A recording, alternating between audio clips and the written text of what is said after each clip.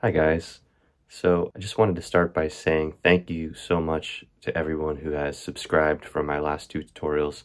It's been a while since I've done one, but it's amazing to see how much my last two have helped and hear how they have given you hope in your singing journeys. So this is going to be probably a series now at this point. I'm going to try to keep making these for you guys, covering the most common things I've been going over with my private students and questions that you guys have been asking. A lot of you have been asking how I get so much power in my low and high range. Wall and turn your sail toward home.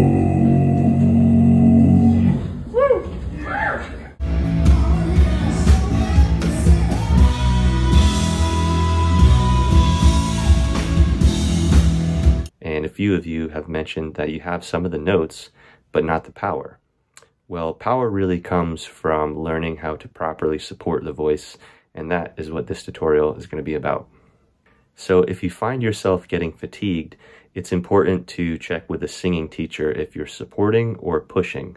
Our goal is to take the work off the fragile muscles on the throat and putting it on the muscles that can take it in the abdominals and the diaphragm. So how are you going to get more power? Not by yelling, not by pushing, but by properly supporting the voice. Maybe we should even take a step back and learn how to breathe properly. So there's lots of different ways to breathe. An athletic breath, if you're running, you're going to be taking in like higher, shallow breaths. If you're singing, you really want to take a low, mid-range breath and fill up from your diaphragm.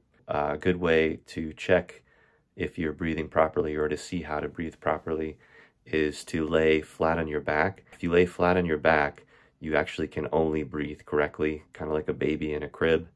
And then you'll feel an engagement in this section.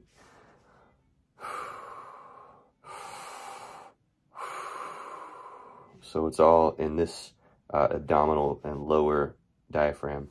So stand up and pretend you're sucking in air through the floor around your waist.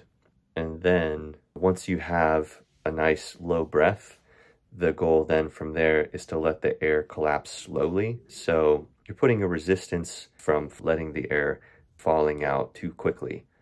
We're going to do this by not pushing our stomach out, not by sucking in, by simply resisting the body's collapse of air. Some good exercises to do this would be a light cough, a gentle cough, or a laugh, and then feel your abdominals when you do these.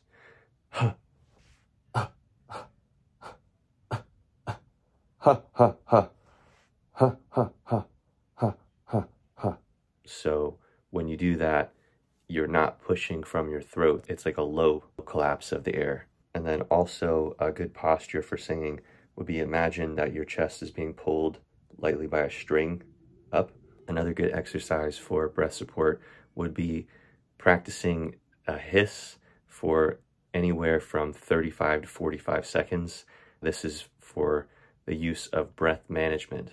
So you don't want to just have all your breath come out quickly when you're singing. You want to be able to conserve as much as you can to get through as many phrases as you can without breathing. So practice hissing for 35 to 45 seconds. That's a good amount of time to aim.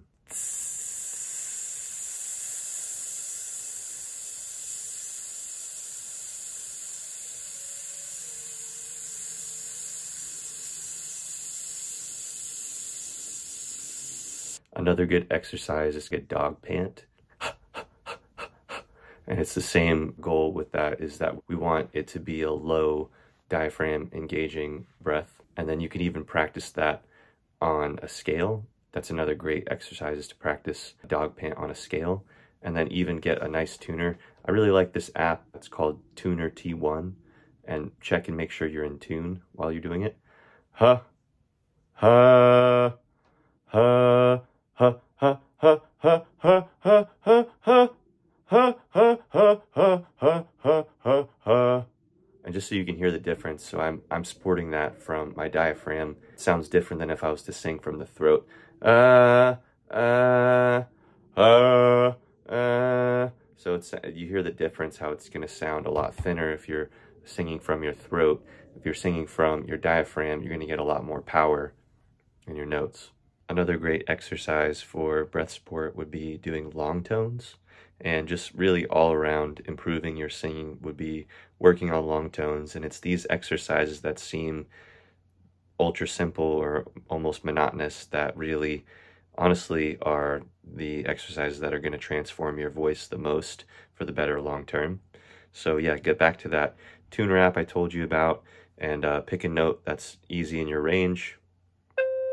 There's a middle C, and then just try to hold that note, not very loud volume, just like average volume, and just hold that as long as you can. Make sure you're in tune. Look at the tuner.